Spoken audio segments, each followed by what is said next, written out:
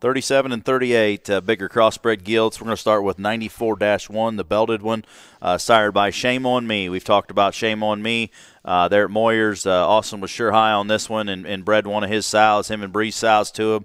It would be a Lock It Up Distinct. It's actually a canal sow that's a Hall Pass's littermate sister. Done a nice job for us. And this gilt here is lot 37, 94-1. A little shorter litter, but, man, this gilt is one that I think is going to be a tremendous kind of a big ring gilt. High-headed, level, square, correct. Awesome about her pastern set.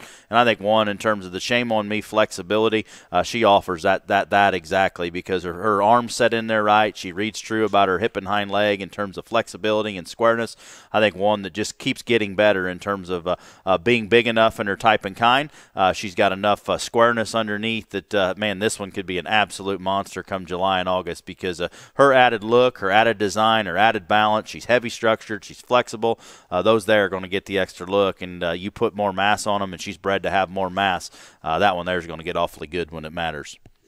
96-17 is going to be next. This would be lot 38. This is the blue gilt.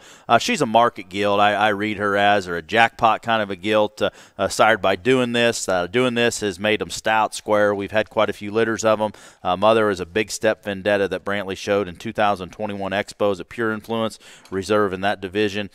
This gilt here is massively heavy structured. She's really stout about her shape and muscle. Her center body's good. She's still one that I think moves awfully good on the side in terms of her set up front. She can plant and drive out of her hip and hind leg. She's not one you just need to push on and just hammer down on, but I think she reads as a market hog in terms of having the extras to be able to run with those barras. Shape, muscle, bone, dimension, and stoutness. She is short underline. Take that for what it is. If you show her as a breeding gilt, probably doesn't matter. We've won with enough short underline crosses that maybe gets overlooked. We just like to be transparent there with our customers, but that gilt there, breeding market, do what you need to do. She's stout and burly.